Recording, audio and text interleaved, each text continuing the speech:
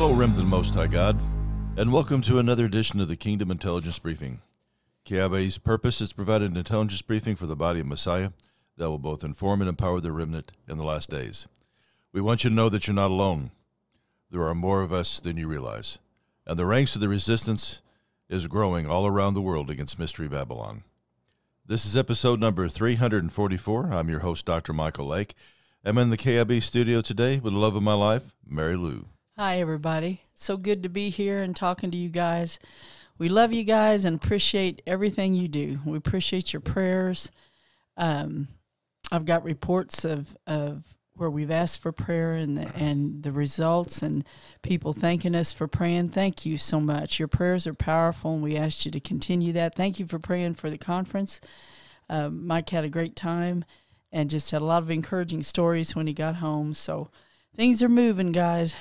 I was really blessed by the amount of young people that were there, and many of them come to our table and shared what God was doing in their lives and how God has used our podcasts and different things. And Mary, this is one thing we've been praying for a long time, is that God would raise up this next generation.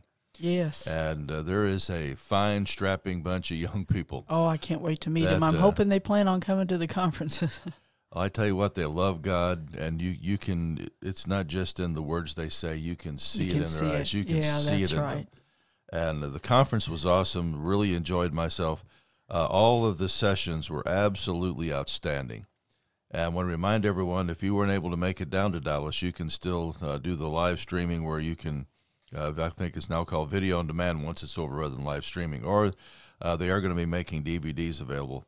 And there was so much information that was disseminated. I personally plan on buying a set of the DVDs just so that I can go back through some of the sessions, because there was a few of them, Mary, like with David Hodges. I kind of felt like I was trying to drink out of a fire hose when because I mean, it was just a lot of information, a lot of things going on. There were a lot of them that were very inspirational too. But that's one of the things I like about the conference, is that you get all this intelligence data.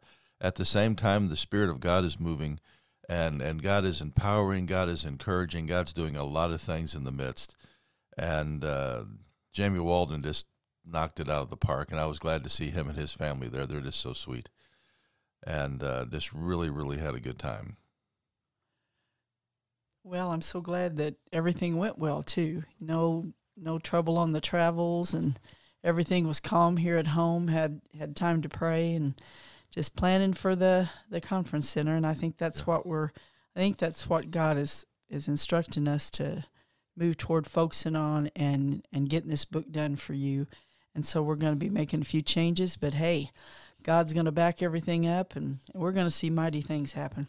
Yes, it's all exciting, and the closer they get, the more work that's being done there on the center, the more excited I'm getting. So yeah, it's going to be great, guys. It's really exciting, just to see something that that God gives the vision and begin giving the vision and just being obedient. Yeah. I mean, in this situation, we were obedient before we had the vision. Yeah, that's for sure. And to see it begin developing and things is just really exciting. That I think that we're in a situation in the next year or so that we are going to be seeing some profound kingdom moments. And one of the things that I began praying after I met these younger people down in Dallas is that I began interceding that God would begin releasing signs and wonders through his people once again. Not only that we would see the signs and wonders, the Word of God talks about in Moses that it said the children of Israel saw the wonders of God, but Moses understood the ways of God. And I believe that there's going to be young people that understand the ways of God, because those ways produce the wonders. Yeah, that's right. And that's one of the things I released. And in fact, I wasn't planning on it. God had me release the fire of God on the audience and a double fresh anointing on the young people, because they've got they're going to be. I want to see them surpass anything that any ministry down there has been able to do. And Mary, that final generation, I think, are going to be like Navy SEALs in the kingdom of God. Mm-hmm. And so it was just such a blessing. Oh, I can't wait to meet them. It's so exciting and encouraging, isn't it? As I was praying for the podcast, I heard God clearly say to me, my people are stiff-necked. And, my stomach just kind of sunk because I knew what that meant.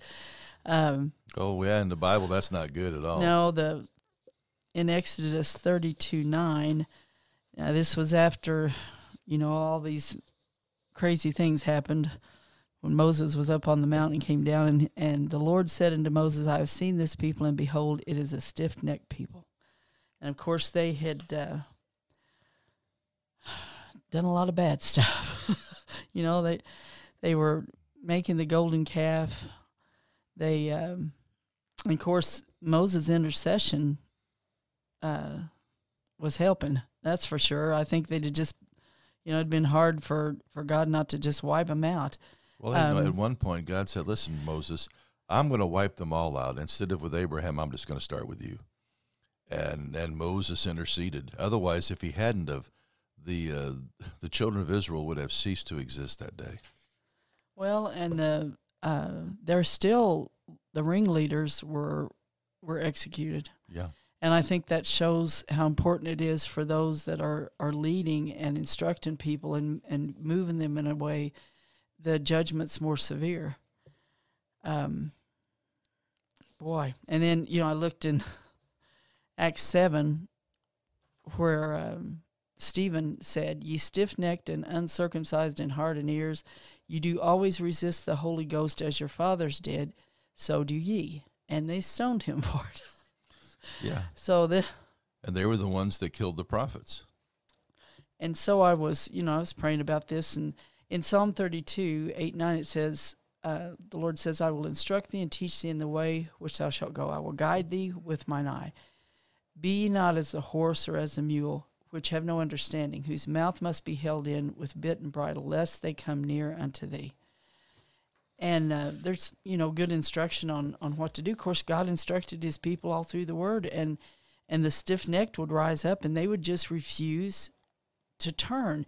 And God started showing me about, if you have a stiff neck in the natural, like if you ever wake up and your neck's stiff, and you'll resist turning your head because it's uncomfortable. And I thought, how many times do we resist the prompting of the Holy Spirit because it's uncomfortable? And I tell you, we repented for being stiff-necked about the conference center. Yeah. I mean, I kept looking over there. I could feel the Holy Spirit leading me to look over there, and I just thought, because in my mind I was thinking, oh God, you're going to have us have a huge congregation there, and oh God, we've been through so much of this stuff, and you know who's going to come. God, if we open those doors for a congregation, you know who's going to come in there, don't you? And so it was probably more difficult for you than for me, because you'd kind of settled into the building we had and just thought, okay, I'm going to write books. And I had plans. But I just every time we'd go by, I'd be prompted. Too. And so we had to repent for being stiff-necked. That was stiff-necked, that we did, no, we don't want to leave our comfortable zone. We're going to go over here where it could be uncomfortable. And then when it became clear what God wanted us to do with it, then joy came. And, But I remember just driving by it, and it's like, God says, look at the building. Oh, no. And so, if I had $1 for every time that happened, I could take a very large group to Olive Garden for lunch. But at the same time, God sometimes, and this is something we need to realize, sometimes God is preparing us for a vision that we're not ready for yet. Yeah. God is trying to set the stage. And we had the money to buy it. Yeah. Which is a practically wise, because this day and age, having money sitting in the bank, and it's not safe. It's vaporware. With the way that the economy's going and their plans. And you look at why did God so far ahead? Because we've been now working on this thing for a couple of years. Well, at the same time, there was so much work that needed to be done. It was going to take that long to, raise the funds, get it done, as well as to get through, my thick head, just exactly what God was wanting to do.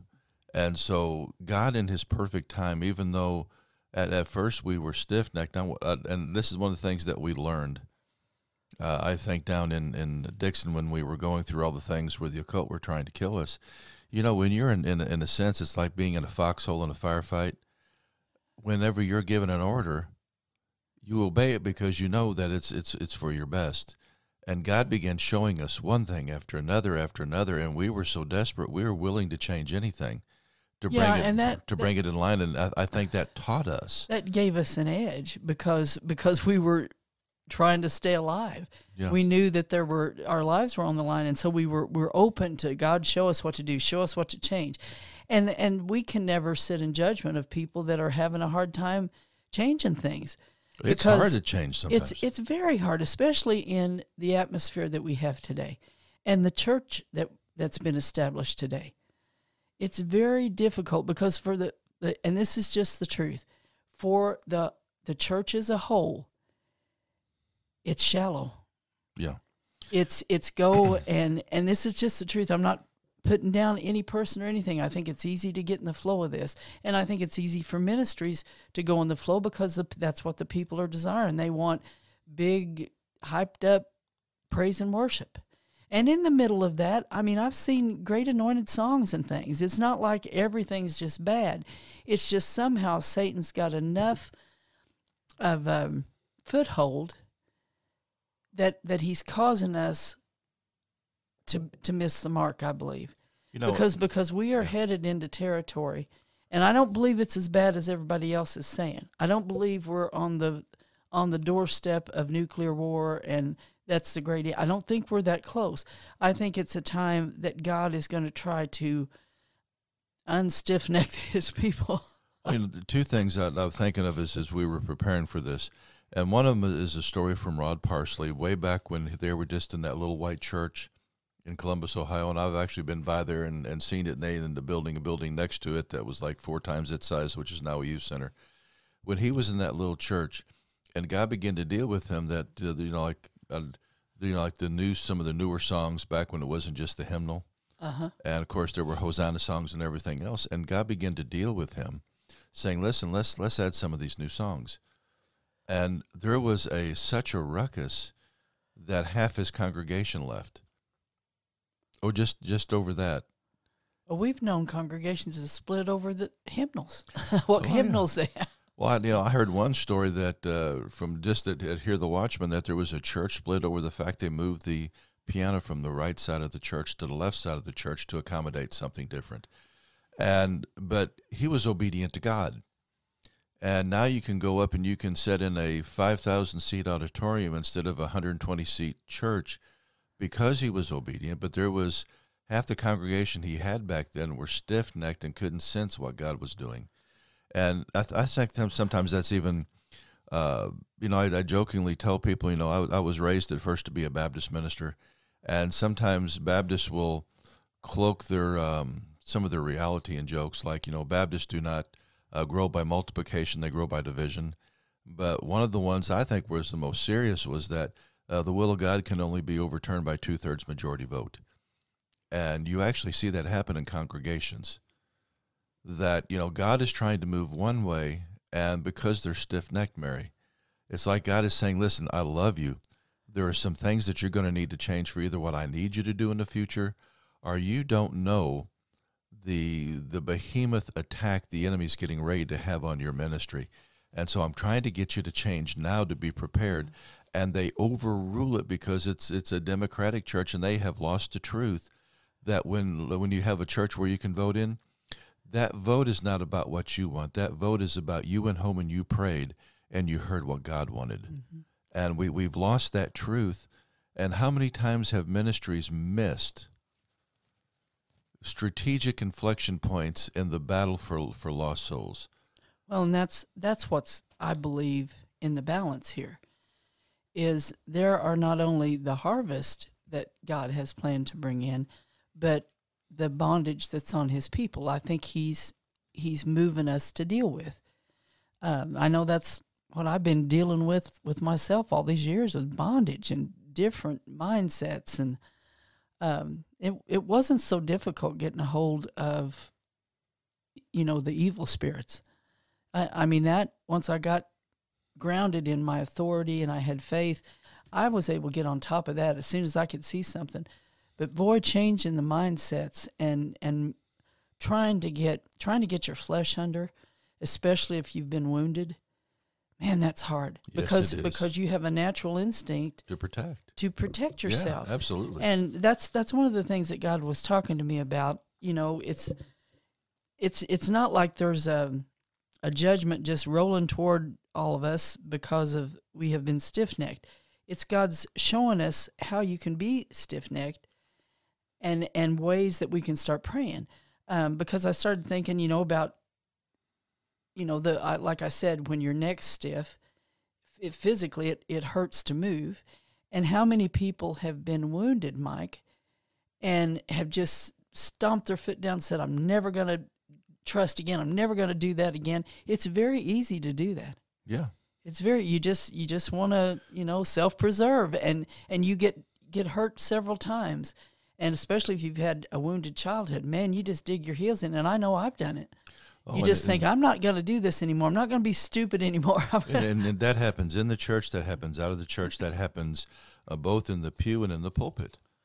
That things have happened, that people have been wounded because, you know, hurt people. Mm-hmm. And I think one of the reasons that God's bringing this up now, and see if this agrees with your spirit, God's trying to bring up our stiff-neckedness to begin addressing the woundedness that's the root cause, so that not only can he avert us from whatever's coming and whatever changes he needs to make, but he actually deals with the root cause to bring healing into our lives. Well, that's it. And, you know, there's some people who have went through such horrible things, and like we've always said, you know, there's so many doors that God showed us we had open that we were just, Satan was having a field day with us. He was just saying, hey, go ahead and try to fight me. Watch this. Boom, boom, because we just had so many doors open that we didn't know. And I think a lot of people have went through so much, and they've just lost their faith and just don't trust because of something that's happened. And they blame God, and they said, well, you say this in your word, but look at this and look at this, not understanding that it wasn't God that did it. The enemy's trying to kill, he's trying to steal, he's trying to destroy, and he's in there working with a legal right that you don't even know is there. Maybe something that happened with an ancestor, and the curse is still intact. Jesus broke the power of the curse, but we have to take authority over what was loosed. Absolutely. Because those spirits won't just leave unless you make them leave. They're going to just stay there and hound you because it's important to them that they get to stick with the bloodline. They want to stick with what they've got. They got a lot of legal rights. They don't want to lose them. They don't want to get sent to dry places, you know. And Satan loves to keep things in secret because then he can keep it into perpetuity. Yeah, that's true. And that's when the light of the Holy Spirit is so important. Well, and then, you know, we've all been taught some wrong things. How many things can we look back on and think, man, where did somebody get that? And you know, all the pagan things that we've all been deceived into doing, not giving it a thought that it's offensive to God, and that's one of the hardest things for people to give up. This is like a lifelong. You know, you get our age, in your 60s, and you look back at all the years you did something and did it that way. It's not easy to change that stuff. No, it's not. And you know, I just wonder how many traditions that we have in the church, rather than starting with a revelation from the Word of God, it started with a wound that they molded the Word around to justify the tradition, to justify the act. Well, they have to use the Word of God, because that's one of the greatest wounds there is if they can twist a scripture and you think God's done this to you. Mm-hmm. And especially I don't think we've totally understood how God is with his will. You know, we've been taught, well, it's just God's will and whatever happens, it's not true. No, because there's two types of will that are revealed in the Word of God, the perfect will of God and the permissive, because we have free agency. We have a free will. But you see that the ones that God's really working with, you know, it's like Lot. Lot said, you know, after the destruction of Sodom and Gomorrah, God says, go up to the mountains. No, I'm going to go over here to this other city, you know, because I'm an old man. It's going to be hard to get up to the mountains and everything. He gets to that other city, and it's just as bad as Sodom and Gomorrah, and they're all afraid, okay, God's going to wipe this thing out too. And where does he end up? Eventually, he ends up in the mountains. And so you had God's permissive will. But if you're in covenant with him, God will begin working with you to get back to his perfect will. So there are two different wills, and it's when we're in the permissive will that's the most dangerous for us, because we're most open to the enemy, because in a great sense, that permissive will is accommodating our disobedience, because God did not turn us into robots. But at the same time, he's working by his grace to get us back on safe ground. Yeah, that's right. Well, and we've always been in a particular state of flux, because we would love to see nothing more than people be healed and restored. And, you know, I'm a program multiple, so my heart is to see them restored. But in the Ozarks, there's such a high level of program multiples that you, especially if you go the Hebrew roots way, or the charismatic way. Right, because they have infiltrated so heavily that if you open the doors, if we had opened up 200 seats, we would have been totally filled up with the program multiples. Because they know we know. And so you can't have that without a very big balance of some spirit-filled people in there that can help you create the atmosphere to outweigh that. Mm-hmm. You can stop it. I mean, I could see that people were opening portals. I knew what was going on. God was showing me, look at this, watch this. But you would spend your whole time sitting there praying to stop what they're doing. And then you've got to try to convince somebody you just opened a portal when they don't even think anything's ever happened to them. Yeah. And they're sitting there working in the occult. They can't get up in the morning because they spend the whole night on the astral plane. And you've got to try to convince them something's wrong with them. Now, it's different if somebody comes to you and they say, hey, I think something's happened to me. You know, if you want to pray, that's great. But I'm done trying to convince people that they're programmed multiples, or that at the very least they are being influenced by something that they don't understand, and it is whipping them around like a rag doll.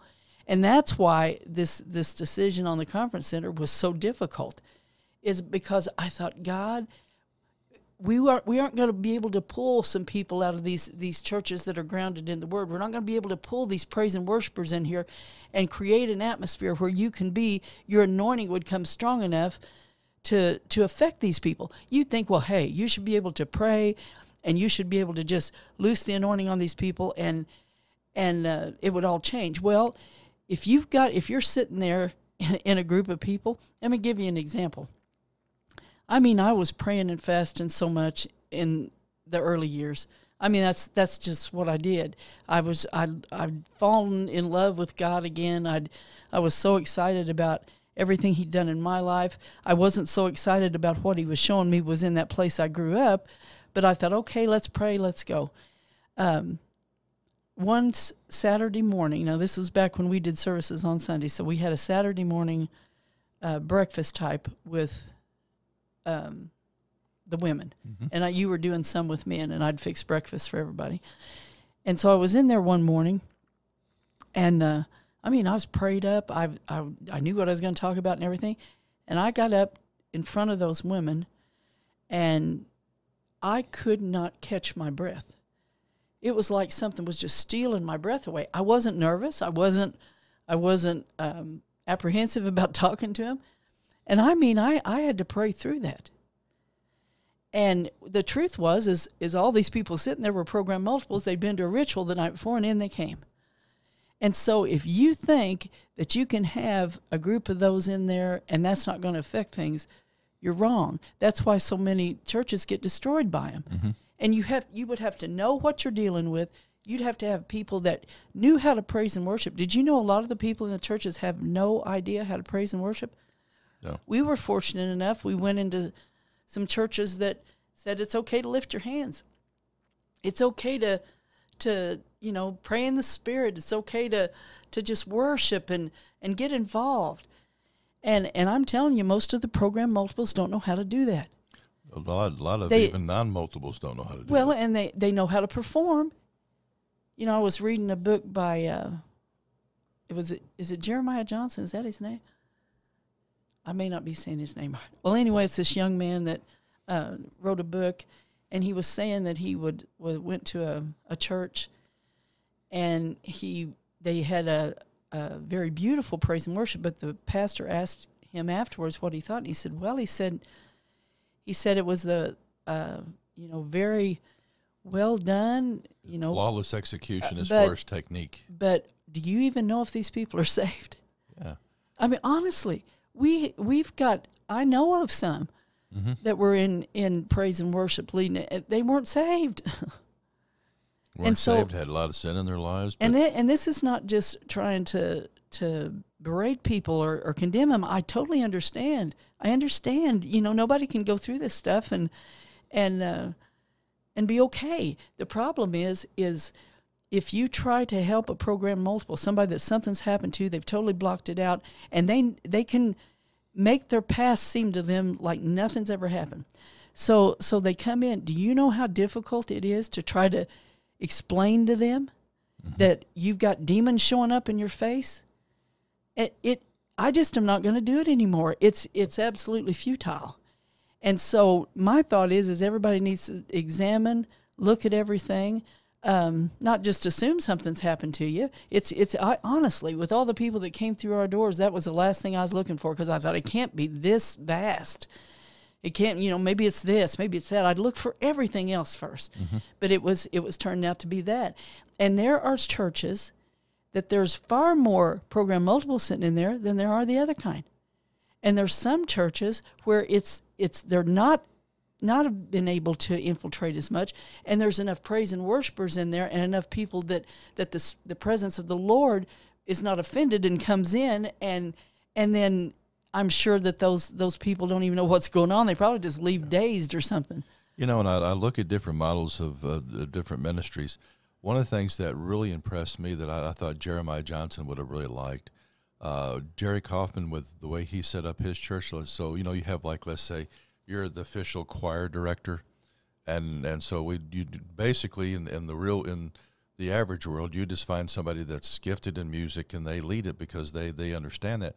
Well, where in New York, you had guys that were playing on Broadway, okay, and so you talent beyond belief. But it didn't matter if you were the head usher or if you were the head of the praise and worship team. You were a minister over that team, and that God required you to know where each and every person was spiritually, that they had gotten the sin out of their lives, that they knew Jesus Christ as their Lord and Savior, that they were filled with the Spirit, and that they were being discipled by the director of music, who was in turn being discipled and taught by the head pastor or the bishop, which was Jerry Kaufman. And so they actually turned away a lot of people, Mary, that were, let's say, playing concert piano on Broadway because they wouldn't go through the discipleship process. Well, there's a difference between talent and the anointing. Yeah. I mean, you can be talented. We've heard it. But the anointing not flow because they aren't praising and worshiping. They're performing. Yeah, and boy, there's a big difference. Oh, man.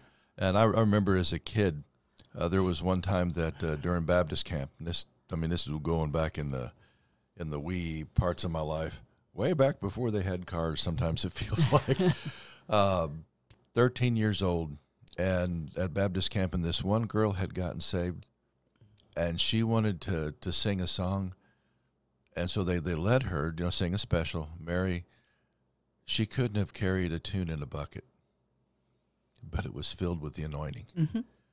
And so she loved Jesus. So for those that were into technical music, they're sitting there thinking, I'm hearing fingernails on a chalkboard.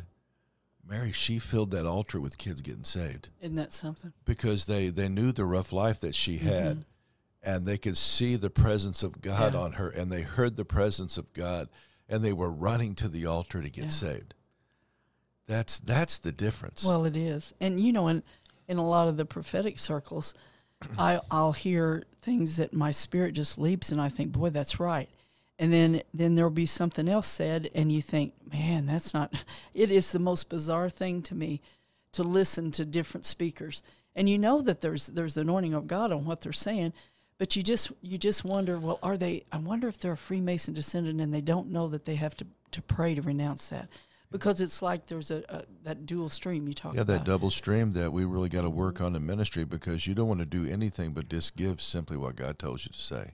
Yeah, that's why I'm so careful, because it's a serious thing to say, "Thus saith the Lord," and that's why I'm trying to be so careful about it. I know the real, because I got to be in the presence of Mary Ann Brown, and I've never seen anybody that the power of God would just show in her face when she would just turn and give a prophetic word. It was that one time she turned and gave that prophetic word to us. I was waiting for laser beams to come out of her eyes, because it was so powerful, and you could see that her entire countenance changed the moment she began giving that prophetic word. Right. And guys, in the last days, we need that level of anointing. Oh, we do. We need it. We need it, because, I was checking out some headlines this morning, and on one of the sites it said Biden says Ukraine conflict offers a new world order, alludes to the next great turning in history. And I thought, well, we know that's what this is about. Yep. This is manipulated. And so when you've got this level of manipulation, high level witchcraft involved in this, sorcery. And then I read another one, and I thought, well, this isn't going to go over. It said Bloomberg News elicited a massive backlash over the weekend for offering tips to Americans who might struggle with the rising cost of living, which included letting their pets die and eating lentils instead of meat. Well, the lentils are healthy. That's no big deal, although most people are meat eaters, and that's not going to go for most people, replacing their meat. But letting your pets die. Well, Mary, these people are so hell-bent on creating this new world order that we've been talking about ever since old President Bush was in office, that they're willing to sacrifice 80% of the population of the world to get it. They want to reduce... They have no respect for life. They want to reduce us servants down to 650 million.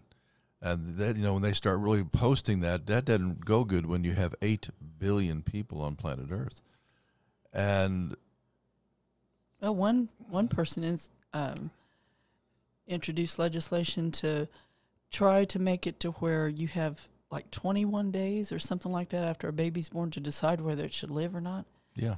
And these things, guys, listen, we're going to see some Ananias and Sapphira's events. Yeah, we are. We're going to see some people get up and say something that so offends Almighty God that they're not going to make it through the sentence. And we're going to see it and the reason I know we're getting ready to see judgment on this type of evil and the New World Order and all of these billionaires and people that they can just think that they have the power and the money to do anything they want. They forgot about God. And we're seeing... that's just the tip of the iceberg. I remember, and this has been on my radar for almost 20 years, that there were medical ethicists in the United States and the UK way back in the 90s talking about the ability to abort a baby up to 2 years after it's born. We have one of the guys that was part of the architect of Obamacare that said, it doesn't matter how much you have added to society, paid your taxes, all this stuff you've done your whole life, that after 60, if you have anything to where you're not adding to society anymore, that you should be withheld medical care. Yeah, or euthanize probably is what their ultimate goal is. Assisted suicide or whatever. That these people are heartless. Mm-hmm. I think that's one of the things the church needs to wake up and recognize. The war that's going on in the Ukraine is real. Whenever we talk about false flags, it's not that everybody's faking it. It's that it didn't have to happen. It was a created event for a specific purpose in which each side felt like it, because they were put into a box, that they had no alternative but to do exactly what they have done with a new world order in sight, that they will cause World War III, they will cause whatever they need to do. They are that committed. How committed are we to bringing the kingdom of God? Mm-hmm. That's what it's going to take. How committed are we to bringing in the presence of God? How committed are we praying and fasting the way that we should? And, you know, one of the things I brought up down in Dallas, when you look at the statistics, and people will rail at the fact that that 90% of those who did this anonymous poll only have time to pray 15 minutes a week, and that's a pastor. But when you look at it, these same pastors are basically wiping noses between 50 to 70 hours a week. They're being run so ragged they don't have time. Deacons aren't doing what they're supposed to be doing to take the pressure off of them, that they're on call 24/7, and if their congregations expect them to be on call 24/7, even if they're on vacation. And there's all this unrealistic stuff that we're not following the Bible, that we have so drifted away from reality and the Word of God that things are just absolutely out of bounds in so many areas, and that's why God is calling us back to return to the balance of the Word of God. Well, and I'll tell you something that's gonna probably ruffle some feathers, but I have been in services like in an Assembly of God church. Presence of God comes in there so strong. Now, they're still doing Christmas, Easter, Halloween, but God says he inhabits the praises of his people. There are enough people in there lifting their hands, heartfelt praise and worship to God. May be in bondage, may not have everything right, but the power of God moves. I've been in a big group of people that were Hebraic roots, and not near that. Yeah. Now they think they're doing everything right, but not near that. So see, you can have off balance on everything, and if you're dealing with programmed multiples, you really got problems. That's why the Hebraic roots, at least in the Ozarks, is filled with it. High-level witches in some of these places. And so that's why I tend to just stay away. I just try to stay away, do praise and worship in our house. And when you look statistically, the Baptist church has been invaded by Masons. Mm-hmm. The charismatic church has been invaded by New Age and the occult. And so and you have the Hebraic roots movement. Many of the off-balance people that were in the charismatic movement have rushed to that, as well as those with Zion programming. Yeah, Mount Zion programming. As well as Kabbalists. And there's also all this reverse evangelism going on by Kabbalic rabbis. That next thing you know, you have these people going out the other side and renouncing Jesus as Messiah. And guys, we're in a situation that if what we're doing does not draw us closer to Jesus, does not make us a stronger believer, then we're doing it wrong. Mm-hmm. And there's a motto of the Navy SEALs, because whenever you have a plan like this is how we're going to do battle, and in a sense even how you do church services is like, here's how we're going to do battle. We're going to do this, we're going to do this, we're going to do this, and we're going to do this. The truth is that no plan of warfare survives the first engagement, okay? And so the Navy SEALs have a motto that you adapt and you overcome.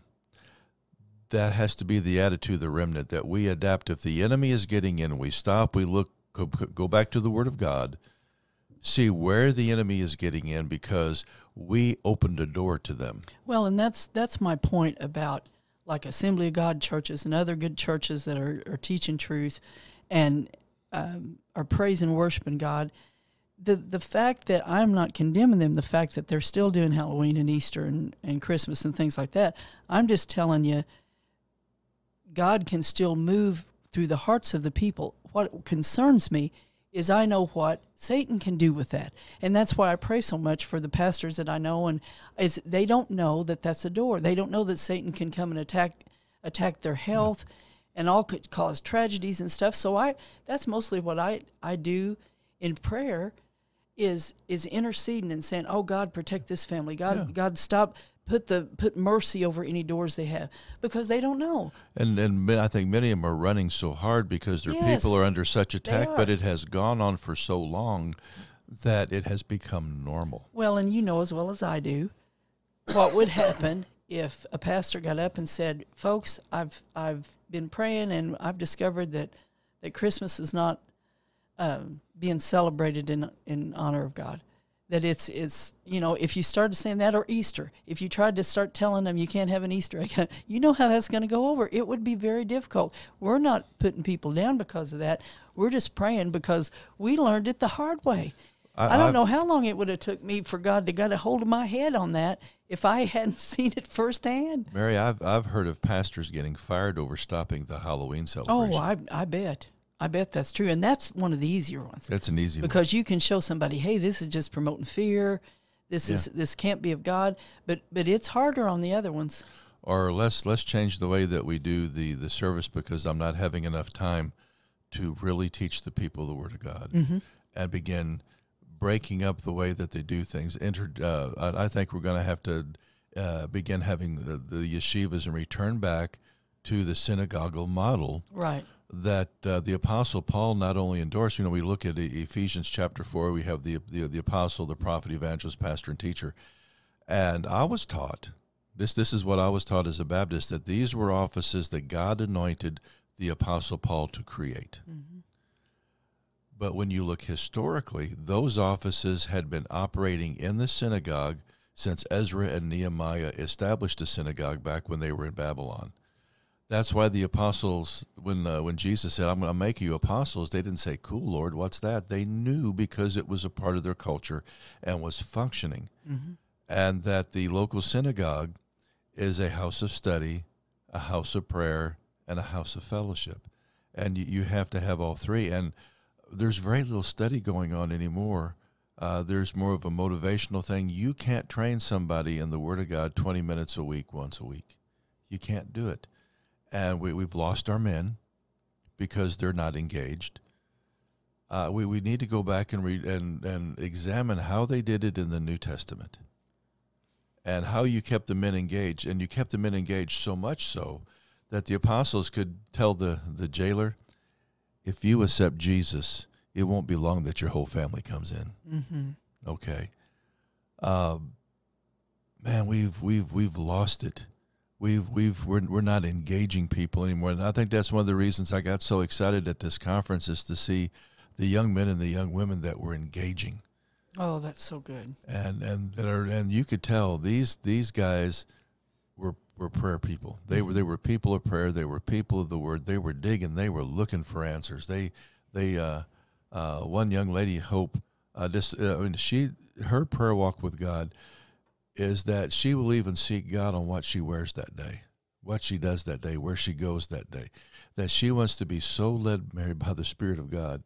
And you could see it in her face. You could see it in her demeanor, that this is somebody that every single thing they do, they seek because they want to be led by the Spirit of God in everything. Oh, that's got to be so pleasing to God. Oh, well, yeah. That's what I'm seeking to do. I mean, I've spent so many years trying to get out of bondage that's to me like a higher level walk that I'm seeking. I think that what helped me though is I had a heart to praise and worship, and I think as I did that, some of the bondages were just falling off, and that's would be true for any person.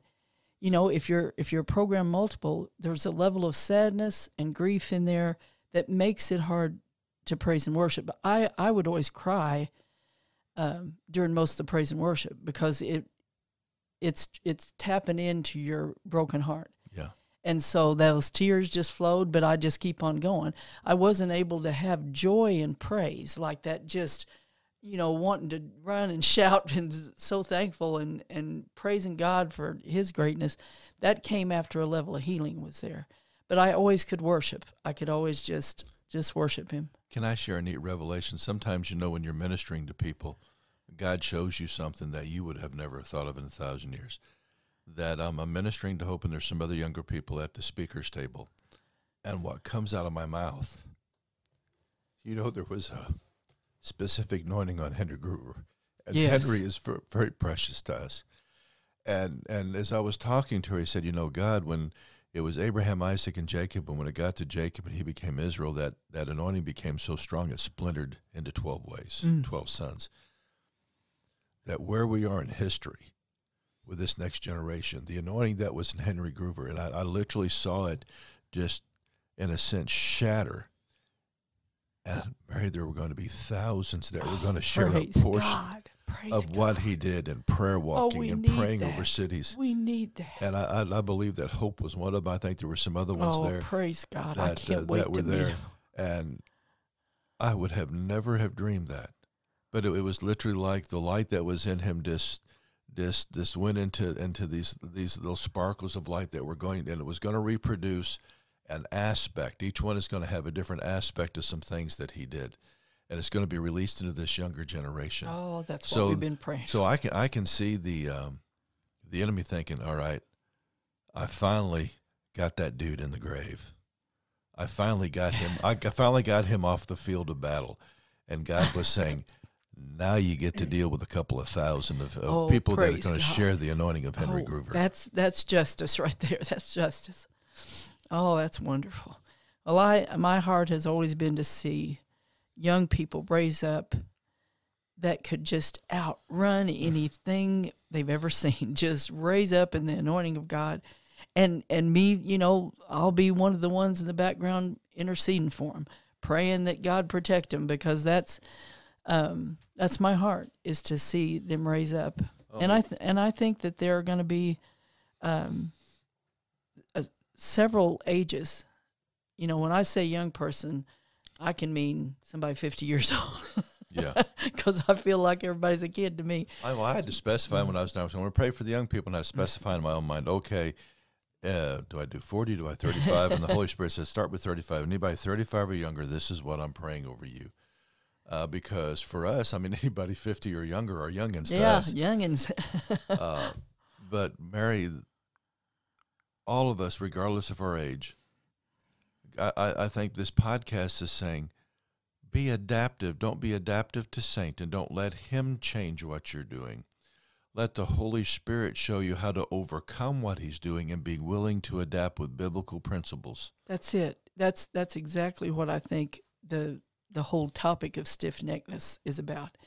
Is, we've got the power of the Holy Spirit resident within us to help us not be stiff-necked. And that's my prayer. God, help me not to be stiff-necked. I don't ever want to struggle so much with something God's wanting me to do as I did that conference center. We've just had so much bad experience with the program multiples and the attacks and everything. I just thought, man, but see, if we got these young people you met, we got people like that all over the world coming in there. I am telling you, there will be anointing on my cooking, because God will want them blessed. There will be. I am big on anointed cooking, because if there wasn't such an anointing on cooking, the occult wouldn't use it so much. There can be anointing on the cooking. There can be anointing on hugs. There can be prayer for people. There may be people there that are Freemason descendants and don't know what to do. See, that's where I can just flow easily. I can't stay in atmospheres where I've got to try to convince people they got demons hanging out of their ears. I can't do it.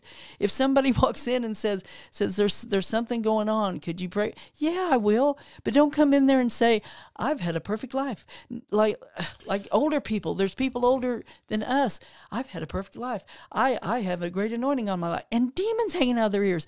It's sad to me, but I have figured out through all these years, if they don't want to change, you're not going to get anything done. If they're not coming with the heart to, you see anything, tell me, I want to get rid of this stuff. Because that's what I was. When I first found out about this and read about this, you know what I said? I said, if there's a witch in me, she's going to die. That's just how it is. She's going to die. I remember those prayers. Because I wasn't going to allow Satan to have any part of my soul, period. Yeah. And my conscious thought has the authority of Jesus. And I could say, listen here, every part of me, I don't care what's happened. You're going to bow your knee to Jesus, or you will never squeak or move in this vessel. We've got to get so enamored with God. We've got to fall so in love with him and know the wonders of his holiness. And then we've got to hate evil. Yeah, to love God is to hate or eschew evil. And I don't want to do anything in the flesh. Yeah.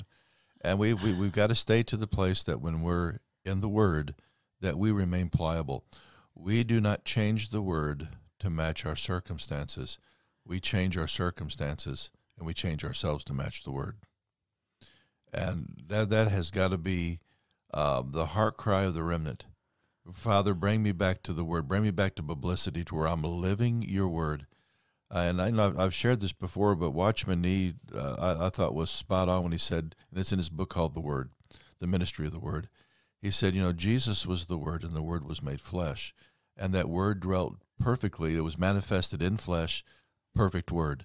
And he said, unfortunately, we start with the flesh, and we've got to work on crucifying the flesh until that flesh matches the Word. That where this whole sanctification process is, we're to become the Word. We're to begin living and teaching and thinking like Jesus did. That we are all predestined to be conformed into the image of Jesus. And one of the things that I have found personally, that is when the Holy Spirit goes to work quickly, is when you invite him to do that. Boy, that's right. That's when your heart is, oh, Father, I want to be free. Yeah. I want to be free to worship you. I want to be free to walk in your kingdom. I don't want to be an agent the enemy can use to hurt people through my mouth or actions or anything else. We don't have a right to do that. There are so many people that have had horrible lives outside of being, a program, multiple horrible things, yet they will not allow themselves to hurt others. And that's a responsibility we have. Now, guys, we're dealing with stiff-neckedness. What would happen this morning if you had woken up and you had a very stiff neck? You would put things on it to loosen it up. Yeah, you'd put a heating pad and maybe some of that, what's it called, emu oil that you have that doesn't stink so bad, and it'll kind of relieve a muscle strain. You start doing things to help it. And the natural that you would do that. Yeah, and I think the natural teaches us spiritual things. That as the Holy Spirit begins to reveal to us places where we're stiff-necked, we need the anointing oil of the Holy Spirit in those places to loosen us up. I ask for that. Yes, I Father. ask for that. Show me, Father. Yes. And Father, right now for every one of us, we just ask that the Holy Spirit would go to work, that he would show us where we are stiff-necked. And all of us, every single one of us, are guilty of that in an area or two minimum in our lives.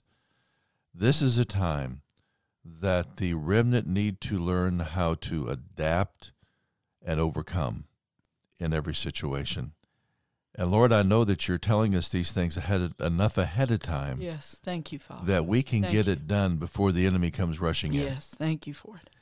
And Father, we open ourselves up. Father, we ask for the grace of the Holy Spirit, the grace of the kingdom to give us the grace to see where it is, the grace to repent of it, and the grace to embrace the change that's necessary. Father, let your word come alive to us, that we would see the places where we're stiff, and we can see how it's supposed to be and how it's supposed to line up with Jesus in every single aspect, Lord. Give us this period of grace to loosen up where the enemy and his woundedness has made us stiff, that we would miss the mark of what you want us to do. Yes. And give us your anointing and your power to adapt and overcome, that Jesus would get the greatest glory and that people could see him in us, both in the pulpit, in the pew, in the church, and out in the world. Let them become hungry for Jesus because of what they see in us. And Father, we just thank you and we praise you for it. In Jesus' name. In the Shinar Directive, we journeyed down the Luciferian rabbit hole to discover the matrix of darkness that has engulfed our planet. In the Sheeriyth Imperative, we dug deeper to unearth the power source of hell itself and how the body of Christ can labor to impede its functioning in the earth and lay the groundwork for revival. Now it is time to unveil the mysteries of both the priesthood of the kingdom of God and the priesthood of darkness. Until these mysteries are understood, God's remnant cannot realize their purpose or be released with heaven's power to overcome the agenda of the denizens of the second heaven. The Kingdom Priesthood is a training manual for the remnant to discover their priesthood, their purpose, and their service to Almighty God. In the pages of this remnant manual, you will discover what Adam experienced in the first few moments of life and how those desires were written into the DNA of humanity. Revelations of what the Almighty meant when he told Adam and Eve to replenish the earth. Who were the first priests of the kingdom of God in the Bible, and who was the first priest of darkness? What was the knowledge of the tree of good and evil offering the first family of humanity? How we all share the same calling as Abram. The reality of the principalities' wars and how it is influencing the world today.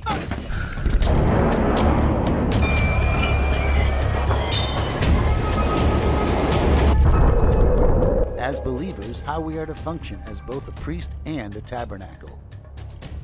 The real purpose of the fire of God. How to carry the name of God in the earth with dignity and power. How the priesthood is essential for the releasing of end-time warriors in the last days. How to flow in the sevenfold anointing of the Holy Spirit to represent Messiah. The Kingdom Priesthood is a call for the remnant to receive the fire of God and become the assembly that the gates of hell cannot overcome. Get your copy today at Amazon.com or KingdomIntelligenceBriefing.com. That's KingdomIntelligenceBriefing.com.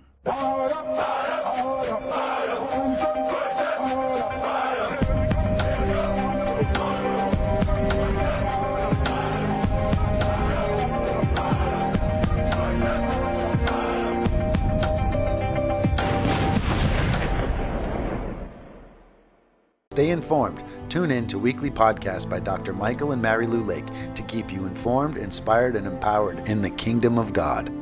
Tune in to www.KingdomIntelligenceBriefing.com. That's KingdomIntelligenceBriefing.com. This video was made possible by our partners worldwide.